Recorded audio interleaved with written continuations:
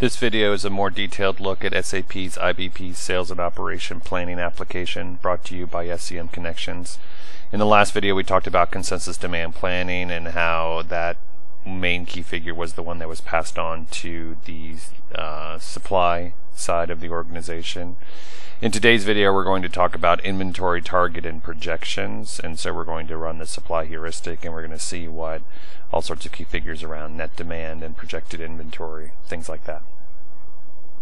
So before we jump into supply, I need to introduce you to a very simple data model. It's very difficult to figure out where these numbers are coming from and how they're being calculated unless you have a basic setup. And so in this case I have a supplier who supplies three components, component 1, 2, and 3. That supplier supplies them equally to plant 101 and 102, and each of those plants has resource 1 and resource 2 as well as a subassembly. They produce two products called product 1 and product 2, and they equally supply two DCs, distribution centers or warehouses, DC 101 and DC 102, and those two locations do not manufacture anything and produce two products, and those products are sent equally to customer 101 and customer 102. We'll show you later how the master data can be changed to change that, but right now it's balanced. In order to really support all the different what-if scenarios that are going on, it's important to be able to control your master data. I think if you had to put a ticket in every time you wanted to change one thing, it would be a disaster. So in this particular case, I brought up the master data for customer source, and I'm filtering it by just product 1 and customer 101 so you can see the data that's going on. The first thing, the main thing you see is there's obviously the primary keys or the keys of the data, which are in orange, and then you'll have different values in other columns. That one column, customer sourcing ratio, you'll see a lot of sourcing ratios in the IBP tool.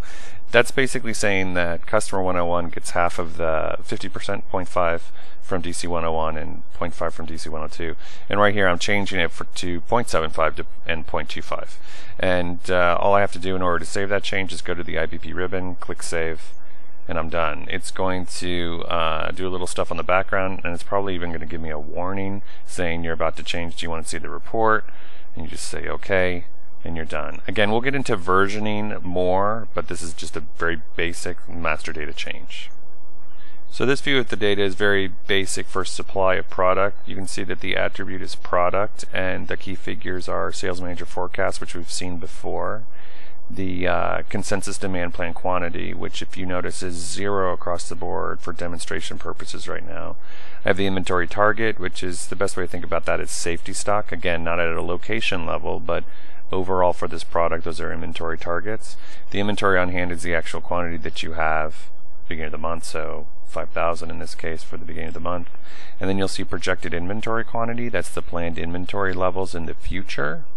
And then the production receipts are what we actually plan to produce for this product. And then the transport receipts, how much product is being transported from one location to another. The real key here is since consensus demand is 0, you'll see all these other key figures for projected inventory, etc., to also be 0 right now. So same query, you can just see that I put in the consensus demand plan quantity line for both product 1 and product 2. I just copied the sales manager forecast in to the tool, and I did hit save. But you'll also notice that even though I've hit save in the consensus demand, that there's still nothing populated for the projected inventory or the production receipts and transports. And that's because I haven't run the supply heuristic. There's a couple ways I can do that. I can run it up here under advanced, under supply planning, and you'll see all the different profiles that are available to run that. But I'm actually going to run this in real time, I guess is the best way to explain it. And the reason why is because I didn't want to run it as a job and automatically save the results. I just want to run it and see what I end up with. Now, I'm not speeding up the video or anything like that, so you can get a feel for the performance. Again, the data set's not huge, but still, it kind of gives you the response time and what you see. And then you also see what these calculations did. So let's just walk through them quickly. I had a demand of 10,000, consensus demand, but I also had an inventory target of 0, and I had a inventory on hand of 5,000. And so what that meant is that I'm basically 5,000 short, and so that's why you're seeing production receipts of 5,000. And then you're also seeing this 7,500 on the transports receipts, which without location in the query doesn't really make sense of how that number got there. But we'll see in future slides where that makes sense. So a slightly more complex example would be seen in February when you actually had an inventory target of something other than 0. So you saw the consensus demand still 10,000, 82,500 for the inventory target. That means the projected inventory is going to be 82,500, and you're going to see production receipts of 92,500. And then the transports receipts don't make any sense until I actually throw in the location for you here in a little bit. So I kept the same query and just added some things to it. The first thing I did, you could see, is I put in the location ID, so that makes more sense. And then I also added some key figures, dependent demand quantity and the net demand quantity. You can see here for DC 101 that if we go through the math really quick for that first period and make sure everything adds up the way we expect it, you can see that the inventory target was 0 and there was an inventory on hand of 1250. The dependent demand was 5,000, and that was because of the 10,000 consensus demand. The customer gets half of it from this particular DC. Since they already had 1250 on hand, the net demand is going to be 3750 from 5,000 minus 1250. And then at the bottom you see transports receipts. Well, you don't see any production receipts because it doesn't produce anything. And then there's 3750 on the transport receipts because that's how much they will be receiving of this product one on their warehouse dock. The next level of complexity would be in the third period where you actually have an inventory target, in this case 2,500. So again, 10,000 demand, but a 5,000 dependent demand. You can see the net demand going up to 7,500 because of that 2,500 inventory target, and the projected inventory is 2,500. If I were to go look at a production facility now in Plant 101, you can see the inventory on hand was 1,250. The dependent demand was 3,750. That's what they were getting from DC 101 and 102.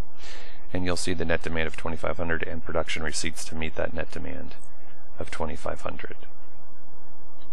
So the last view of the data I wanted you to look at was the financial side of things. So you can see in this query I have it by product family, and I'm showing the dependent demand cost and quantity. You can see that I stacked the deck against DC 101 and Plant 101. I made it significantly more expensive to produce there than at the other locations. We'll get into another video here of profit optimization. But you can also see in the changing of the query all of the different key figures that are available. And again, this is just standard out of the box SAP. This is for an implementation. You could obviously customize this to make it match your business.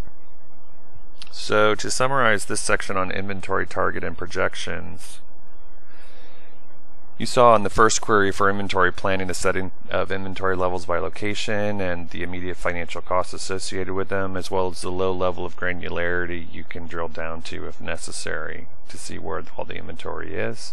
For supply, you saw the projected inventory calculations as well as the net demand ones, and then you also saw that on-demand processing of supply calculation, which quite frankly was pretty quick. And then for finance, you saw the out-of-the-box key figures, those calculations that can be configured on the backside, and then also the profit optimization, which will be a source of a future video.